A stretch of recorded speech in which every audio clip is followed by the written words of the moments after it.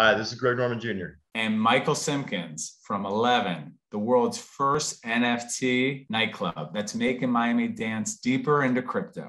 We are here on the Edge of NFT, the podcast you could probably dance to. It's so great. Stay tuned.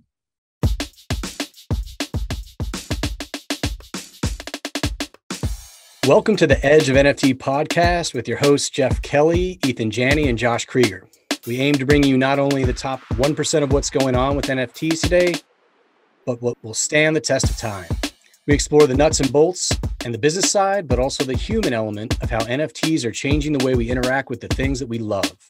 This podcast is for the futurists and dreamers, the disruptors and creators, the fans and connectors, and the makers and doers that are pumped about this ecosystem and driving where it goes next.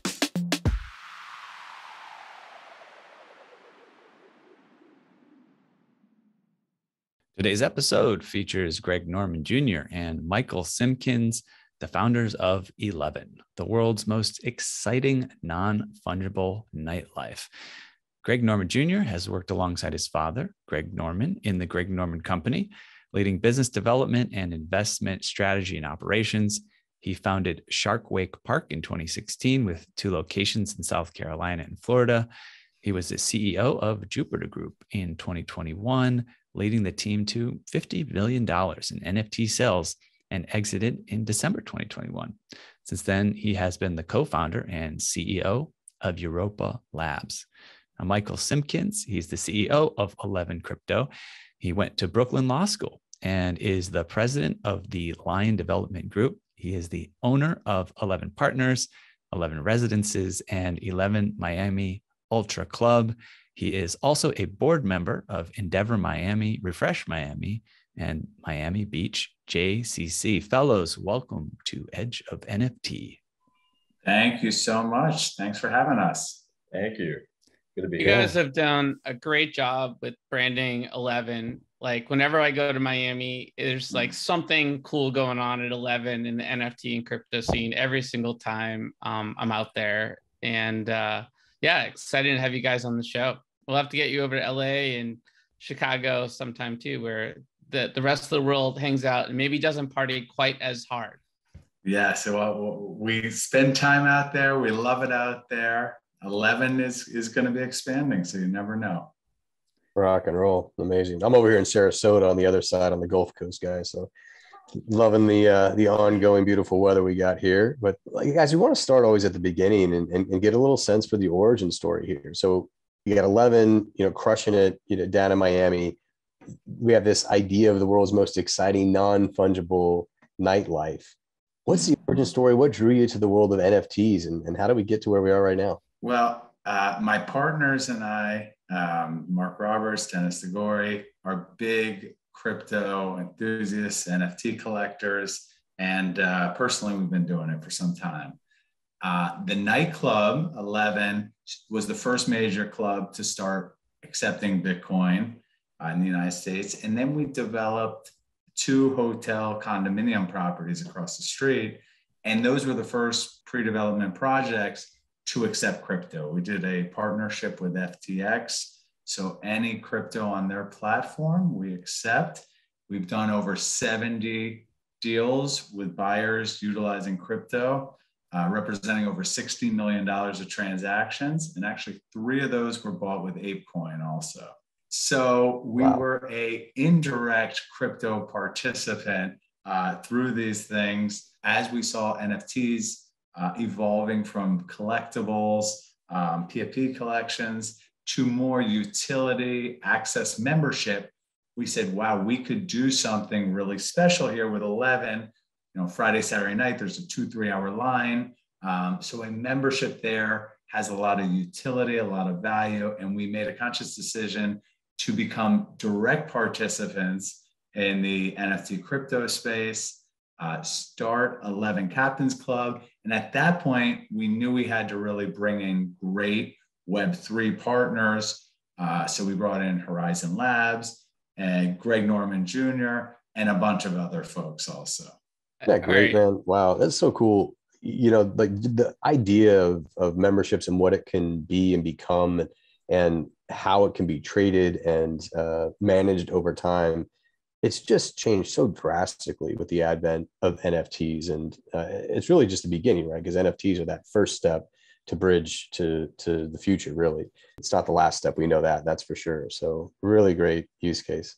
Absolutely. And I'm sure you guys are thinking about ApeCoin and what else to do with this magical crypto money, right? I mean, who would have thought?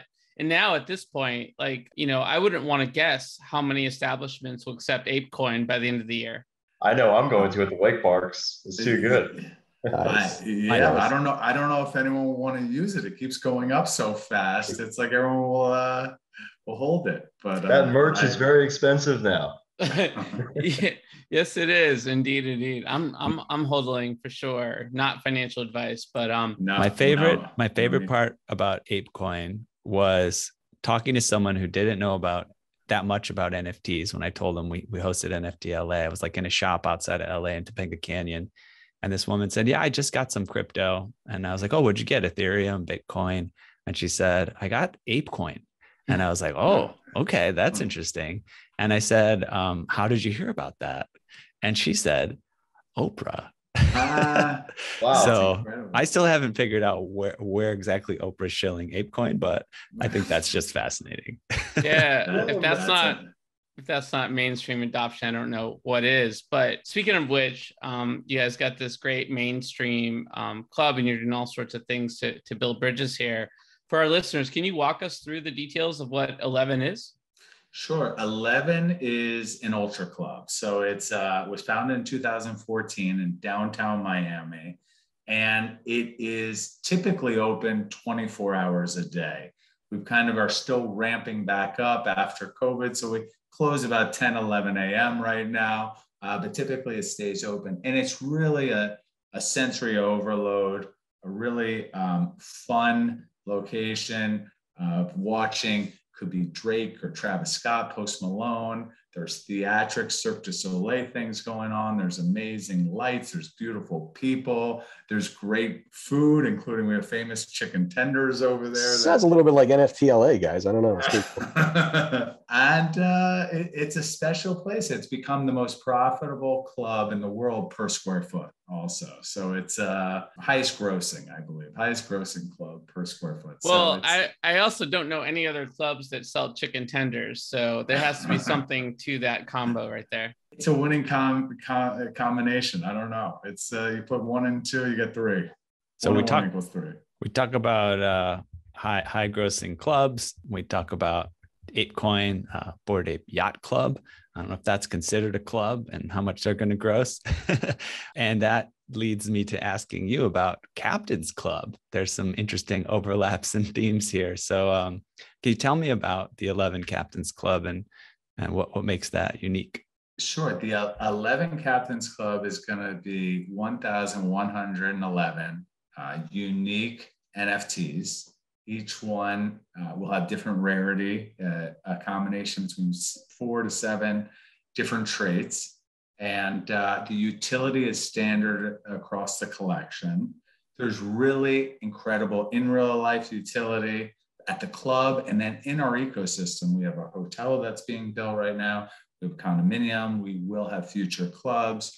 So in real life there, and then Web3 utility also with private Discord server. And kind of this is going to be an amazing group of individuals that make up the community. And we're really excited to expand our community, listen, learn from the community, and try to, be as authentic and respectful to Web3 as we can. I'll let Greg add to that. So where I see the advent of NFT technology going is these access tokens, these membership tokens. I think the first foray of people doing a $69 million sale with art, and then digital art, and then PFP projects were the forefront of 2021. But then 2022, we'll be able to see the next iterations of the technology be able to expand out to businesses and where businesses are going to be able to take them. And it's very, very exciting doing this right now with Michael, with the 11 team, because this is at the forefront of this technology wave. And, I was part of a founding member of LinkStyle which is the sale of the NFTs for the push and the eventual purchase of a golf course. But that's down the road.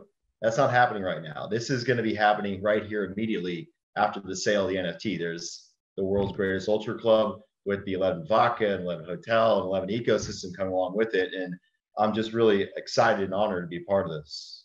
I gotta expect, I've seen the mayor doing his DJ thing, I guess, in Miami. I'm sure he's going to want to be a member of this club. I assume he's very crypto and NFT friendly.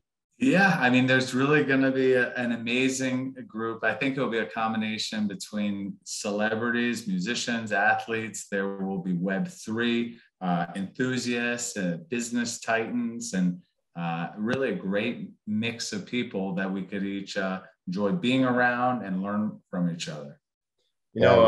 I come from Florida, South Florida. I spent a lot of time in Miami from the University of Miami at undergrad there. And to be able, and Michael has been there his entire life, but to see how Miami's grown so much and adopted and embraced crypto and Web3, it is already, in my opinion, the hub of this. It'd be, have the political spectrum and the folks around there adopting it like it is. It's incredibly enthused. The energy down there is amazing right now. Yeah, and it really is continuing. There's no let up in sight. I think what we've really imported over the last year is human capital. We've gotten amazing people that are not at the tail end of their career or retired, but in the prime of their career, looking to build businesses, hire people, work hard, play hard, enjoy their life. I think that was a big lesson over the last 2 years, is that people have to enjoy themselves also.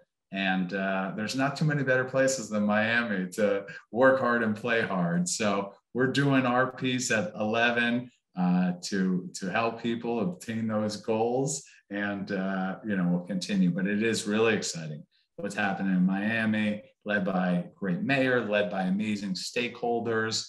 And it's probably been like 10 years in the making of, encouraging technology companies to go there, nonprofits, and all these things that have been in the works. And it was so great to see it kind of explode over the last couple of years. Yeah, man. I mean, piggybacking off of community, right, is at the centerpiece of so many of the projects that have been successful.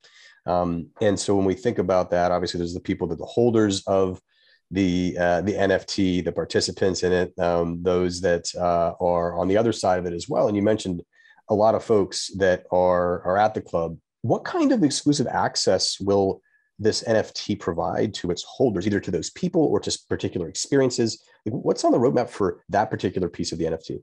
So very shortly after mint, 11 is doing a takeover of Resorts World in Las Vegas. So our first 11 Captains Club official event is not going to be in Miami. It's going to be in Las Vegas at a pop-up event, exclusive access, party where there'll be amazing talent, there'll be beautiful people, and we're still figuring out the details. It'll probably be a super exclusive area within a larger party. That will be the Captains Club. But on a daily basis, once we get our technology set up, and Greg's company, Europa Labs, is assisting with token gated access to get into the club, and physical redeemable tokens that could be redeemed for either tickets, merchandise, vodka, are all coming.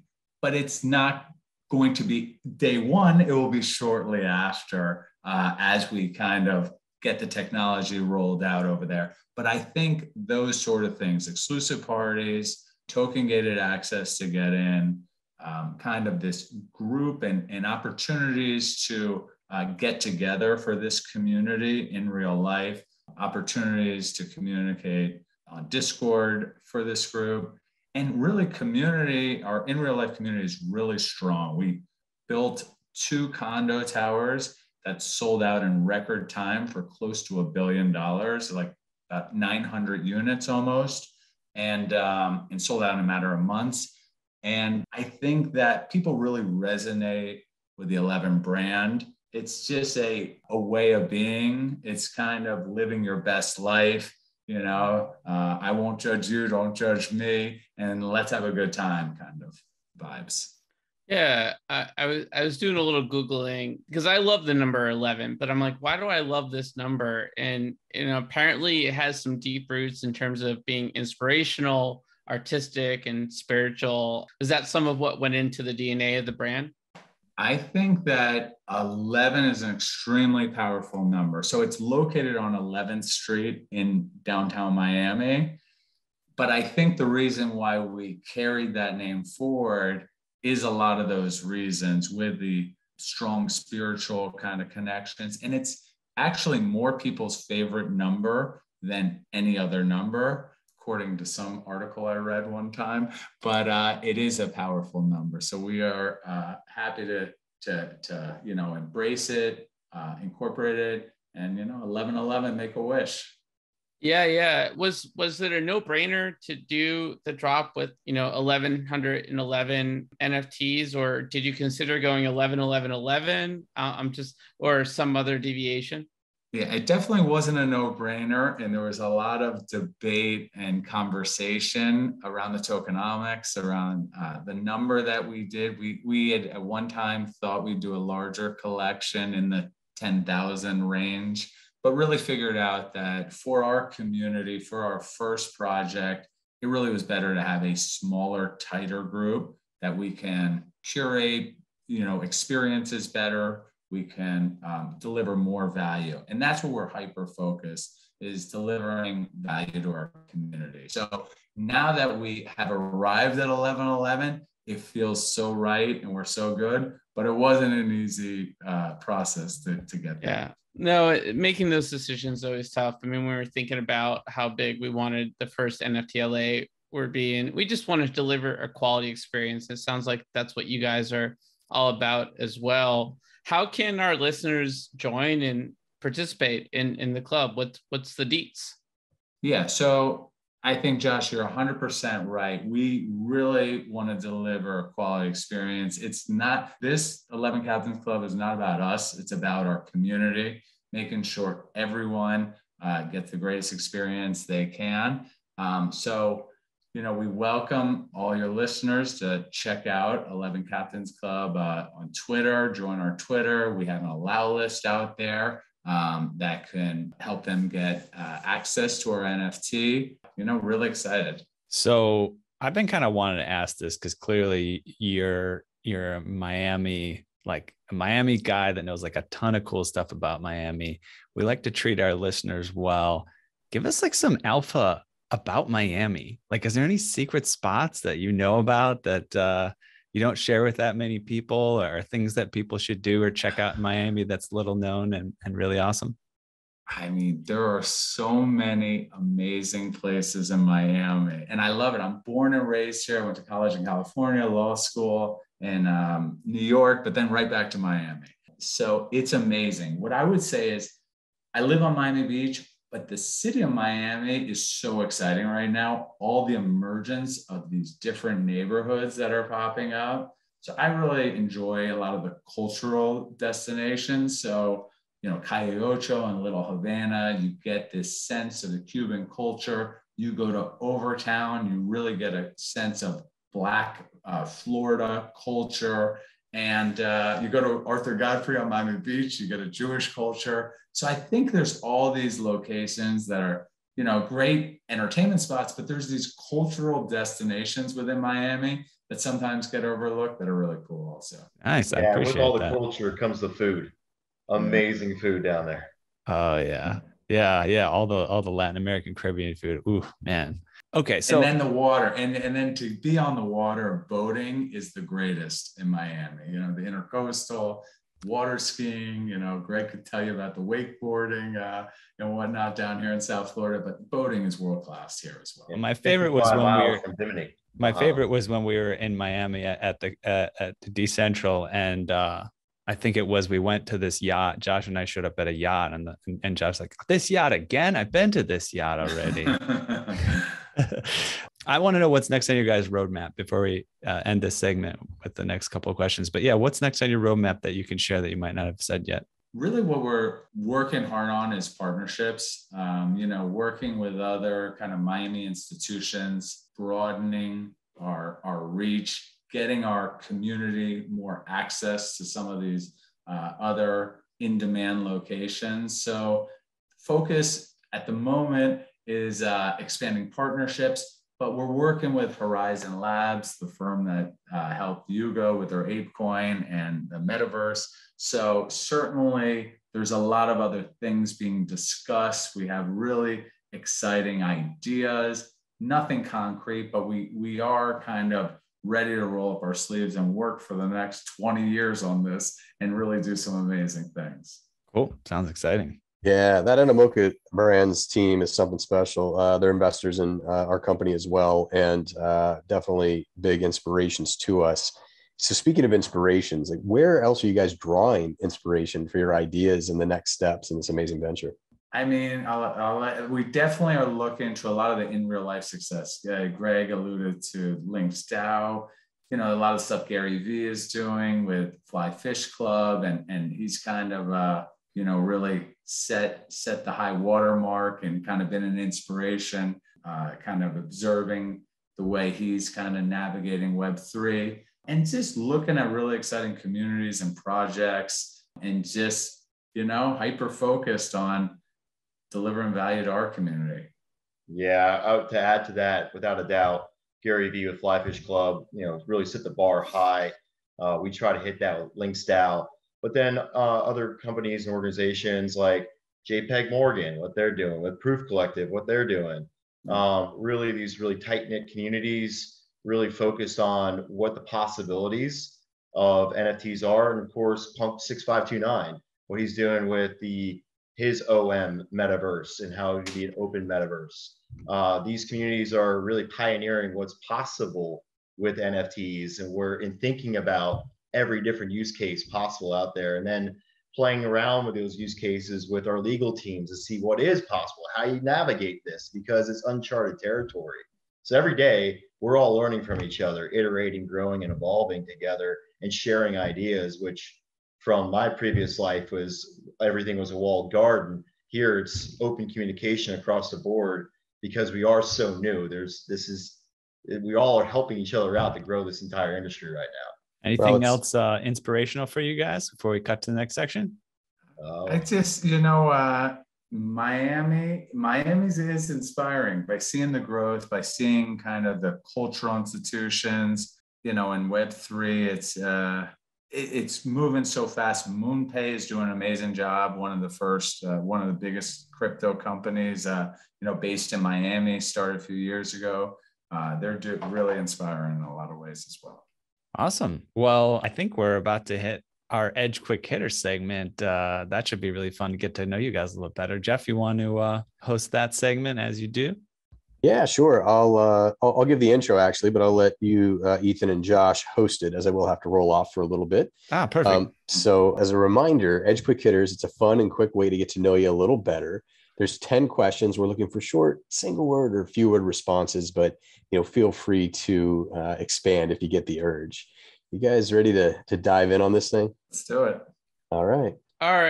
First question, we'll start with Michael. What is the first thing you remember ever purchasing in your life?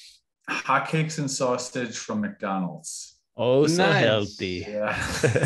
yes.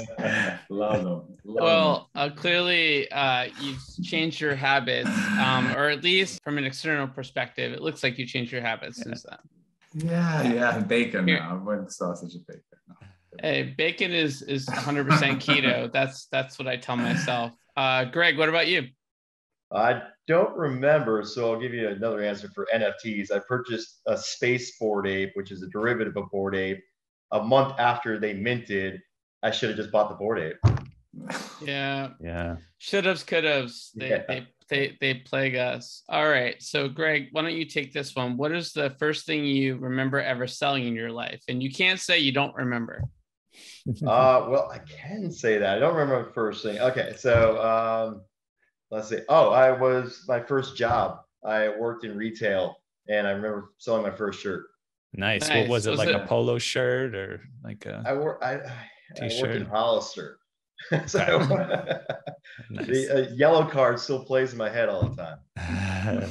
There you go. And what about you, Michael? I remember selling gift wrapping paper that they used to give you in elementary school and send you out door to door, and you would win like a prize if you were like one of the highest selling people. So going door to door and selling. Did you crush it? Were you top? Man, I was amazing. $179 in sales. Woo! That's my oh my. That's a lot of fortune. Yeah, that's a lot of wrapping paper. But we learn a lot about the entrepreneurial blood in our guests with that question. It's a fun one. The things they have kids sell. It's such a funny time in life. All right, next question. I'll go back to you, Michael. And Ed is, what is the most recent thing that you purchased? The most recent thing that I purchased was, I'm trying to think what NFT I recently bought. I did recently buy a Bored Ape. So I got a Bored Ape pretty recently. Congratulations. They took a little dip, so that might not have been a bad decision, especially with this land sale coming up. Cool. Yeah. And we'll accept that transfer, right after the show. If you want to transfer it over to us, we'll take care of it for you. Okay. Greg, what about you? What's the most recent thing you purchased? Peanut butter banana smoothie about 2 hours ago. Oh, delicious. Man, that's been my go-to lately. Very wrong. All right. Back to Michael with what's the most recent thing you sold? I sold the boat. I had a boat that I had to sell, and it was a good boat, 5 years, but moving on. And it's amazing that boat prices, with inflation, with so much demand, I got almost as much as I paid for it 5 years later. That's rare. That is like such a rarity in the world of boats, right? It's crazy. Yeah, it's crazy. It's boats an indication. Boats have fun names. What was the boat's name? That one was called Triple Threat. I have 3 kids. I was looking at them, so we gave them the Triple Threat for them. Nice. Greg, what's the most recent thing you sold? Recent thing I sold was my guest room bed. My wife just sold it because she's remodeling the guest room. Okay. Nice. Cool. All right. Let's go a little bit deeper, Greg. What is your most prized possession? Gotta say my most prized possession's that ring right there for my wife. I mean, we got married at the end of last year and it's been amazing. Mazel tov. What about you, Michael? Probably my home. We bought it, and my wife was really involved in designing and building a new home. We fought all the time about it, but we made it through, and both really happy. Raising our family here, so that's the home. Nice. Michael, if you could buy anything in the world, digital, physical, service, or an experience that is currently for sale, what would it be?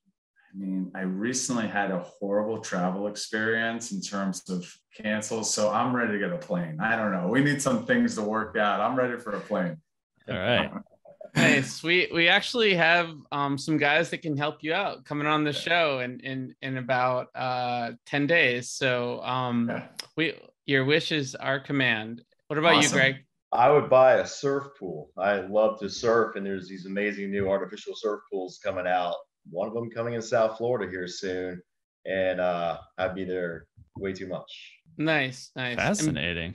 And by the way, Michael, you can buy that plane as an NFT, so that's a little sneak peek. So yeah, very cool. As if it wasn't obvious because they're coming on our show, but wow. Yeah. No, I got to learn more. I'm interested. Give them my number.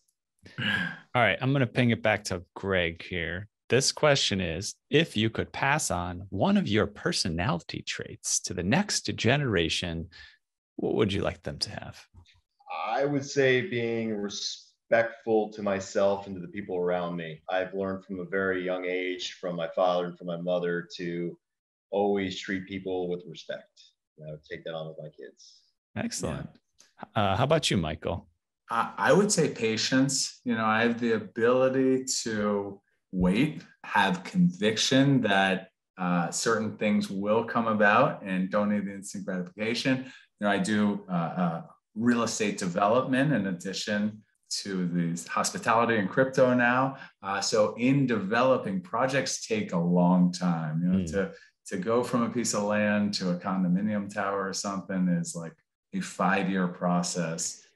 So pretty patient. Good things take time.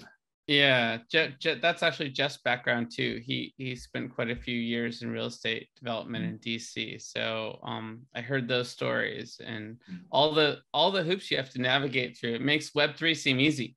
It at times, but I'll tell you, building a community for an NFT project is no small feat either.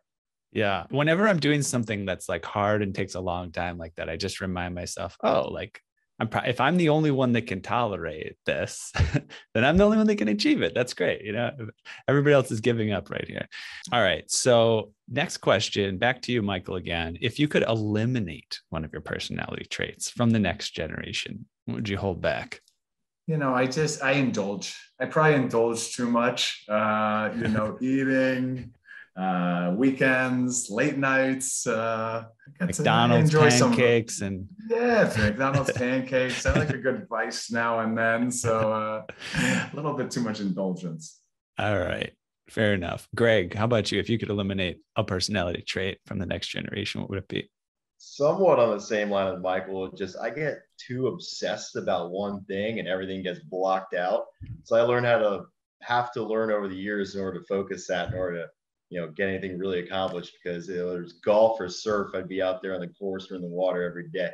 Right. But actually, I mean, these vices here for you guys is a little bit of extra marketing for the 11 brand. You know, yes. You want to indulge. You're dealing with the right guys here. Indulge is our middle name. There you go. All right, Greg, what did you do just before joining us on the podcast? I literally signed a client today for our company, Europa Labs. So I'm very excited right now. Cool. Can you say anything about that at all? Sure. Yeah. Europa Labs is building NFT infrastructure for redeemable technology. And so we signed a group that is doing luxury jewelry, and it's a pre-sale will be done as the NFT, and folks will be able to redeem it for the luxury jewelry.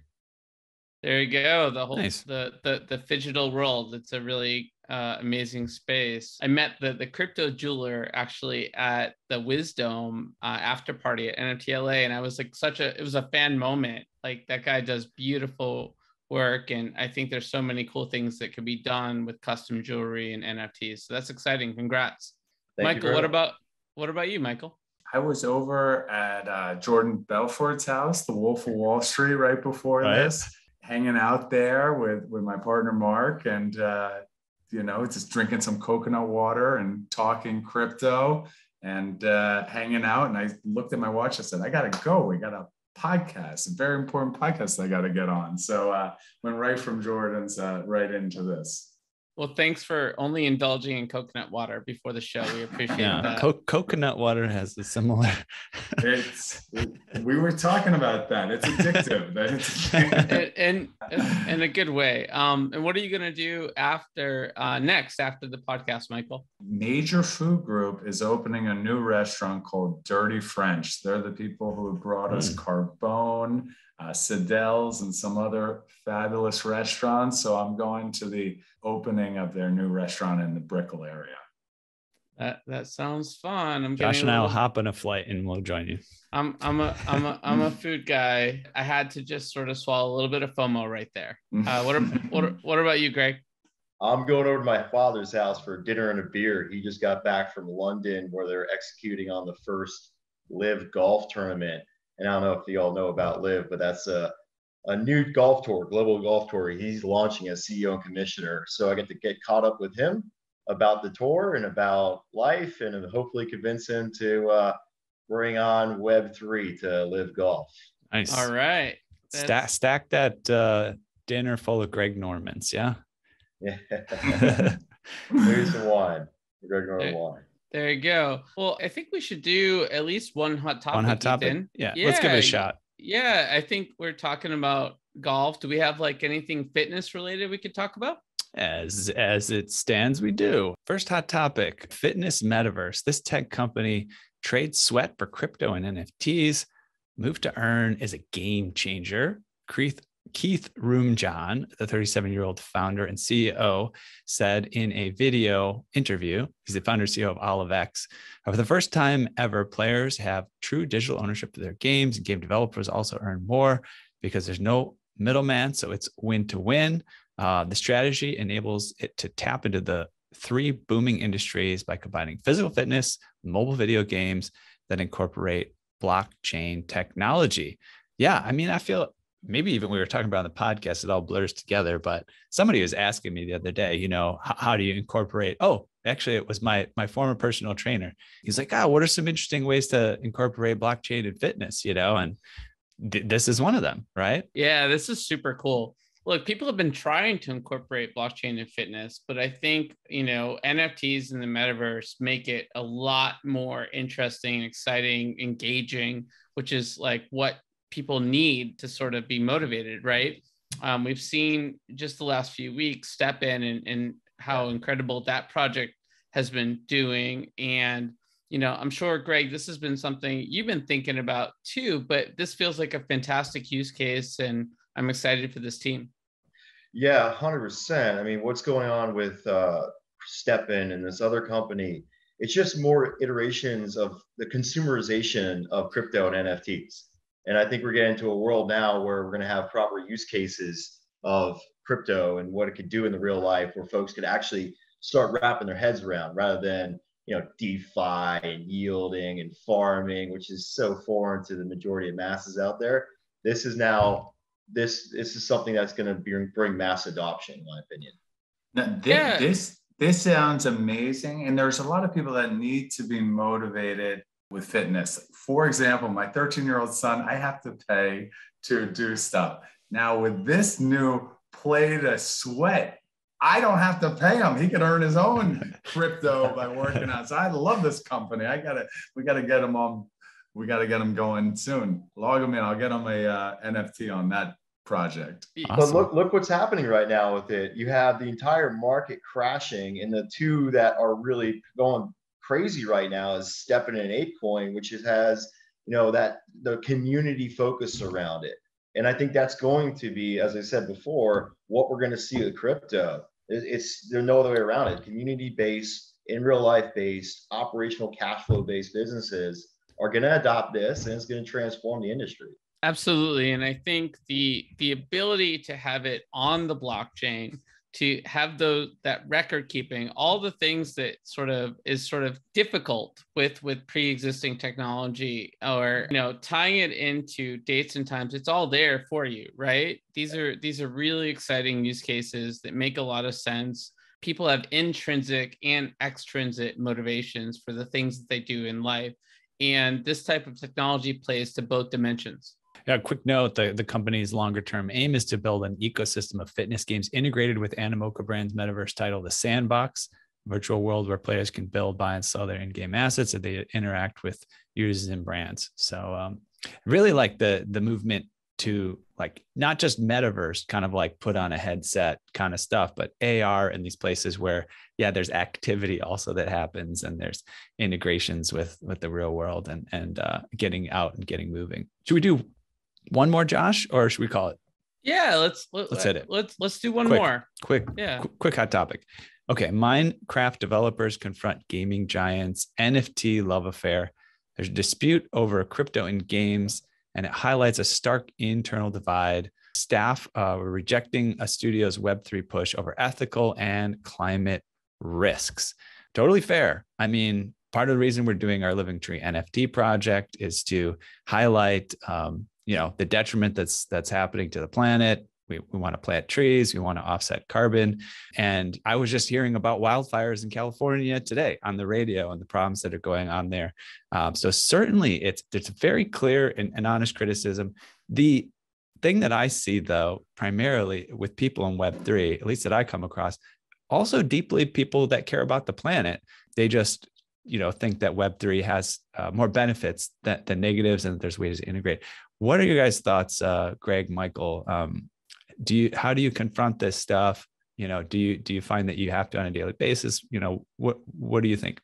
So if I could take that real quick, Michael, I was over on the weekend at a wedding, and I got to sit down and talk with an individual that owns a coal mine, and they're actually starting to mine Bitcoin from the excess energy they're producing, and that's offsetting their carbon footprint and producing cash flow for them. So I think it's going to come down to the free market decision, viable, economically viable for production of clean energy, because he can now make money based on Bitcoin mining from it. So I think it's going to be an advent of good rather than the push of bad that there are a lot of FUD out there is currently on. Yeah, we've been thinking about it for a long time, because as real estate investors and developers, and having Miami on a great trajectory, my only really real concern is rising water and its impact, because Miami's built on lime rock and it goes through. So you can't just build a seawall, it'll come up through there. So I think a lot about that. And I think that, there's a lot of little changes could have dramatic impacts. I'm really encouraged by seeing a lot of the projects incorporate more eco ways of mining and kind of net zero in Web3 and crypto. So there's trade-offs in life always, but when we could, do things in a more eco way, even if it costs a little more, I think it's our responsibility to do it. Yeah. My thing is, I've never seen an industry more committed to disruptive innovation and, solving problems. What's happened in this industry for the last year feels like it could have taken a decade to do what's been done when you really think about it and stack it up together. So I'm pretty bullish that these are challenges, these are stats that the industry is looking at smack in the face and figuring out what can we do to solve this, right? We had Jack O'Halloran from Scale, an incredible layer one solution that is very sort of environmentally friendly. You got what Tezos is doing there. From a play to earn economy, I think there's been a shift to play and earn, to create long-standing value in a community and to relate it to the physical world, like the previous discussion that we were having about the metaverse project. So, I appreciate where these folks are coming at. Like, let's use 2022 to prove it. And let's look at these stats again in a year, because I think they'll be quite different. Yeah, who knows? Maybe we could have a clean to earn protocol that comes out. You earn a yield from picking up or cleaning up or planting trees. Who knows? There's going to be plenty of entrepreneurs out there who are going to chase after it because the incentivization's behind it. All right. So I just had a call yesterday with someone that's working on that. There we go. Perfect. And actually, I'm just realizing this is appropriate for in place of our typical fan listener shout out. I'm going to give a shout out to Carbon Fund, the Carbon Fund Foundation, who's actually our partner in offsetting carbon for both the Living Tree NFT project and the Spirit Seeds project. And we just had an accounting meeting. We're about to send them a nicely sized check to offset 2,400 metric tons of carbon offsets. That's approximately the amount to offset the 1 year of consumption for 100 individuals. So really excited about that and really happy to be partnering with them. I just got off the phone with Jarrett Emmert this morning over there, and he's been such a really great connect to have. So without further ado, though, let's close out this episode. Make sure we get in here where listeners can go to learn more about you guys and the projects you're working on. Can you give us some web links or socials to follow? Yeah, so for 11 Captains Club, visit our website, visit our Twitter. Our Twitter is 11 Captains Club, and come on in. And go follow Michael on Twitter. He's an amazing guy to follow. We need to bump up his follower count, though. I recently joined Twitter. I'm growing my followers. But... All right. Michael, as part of our contest, we're definitely going to make following you. There we go. Beautiful. Part of the thing. But what's your Twitter handle again, Michael? It's Miami Mikey 11 at Miami Mikey 11. There you go. Okay, that's not so bad. If you have a cool PFP, I'm going to follow you. It's my Bored Ape with the 11 hat on him. Beautiful. All right, we got a giveaway too. Let's tell listeners a little bit about that before we wrap up. Yeah, so we've got 11 crypto VIP boxes, which is pretty sweet. What are those boxes, guys? Okay, so inside the box, you have a bottle of 11 vodka, which is the fastest growing vodka in Florida and Southern Glaciers, the biggest distributor, 1,500 accounts. It's going national this year. Kentucky is the next state. California is coming up shortly after that. Really exciting brand that we have. So you get your bottle of 11 vodka, you get a money gun, you get real cash in there, and you get an 11 crypto hat.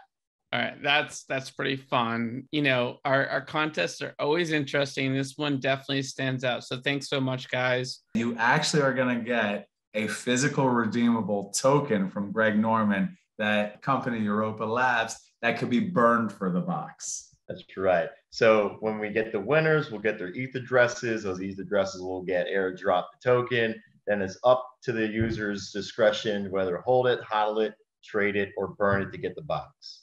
Very cool. Well, thank you guys for a very Web3 contest. We appreciate that. And we have reached the outer limit at the edge of NFTs for today. Thanks for exploring with us. We've got some more adventures on the Starship, so invite your friends and recruit some cool strangers that will make this journey all so much better. How? Go to Spotify or iTunes right now, rate us and say something awesome. Then go to edgeofnft.com to dive further down the rabbit hole. You can also check us out on Discord at edgeofnft.com/Discord and learn a little bit more about our community there. Lastly, be sure to tune in next time for more great NFT content. Thanks for sharing this time with us today.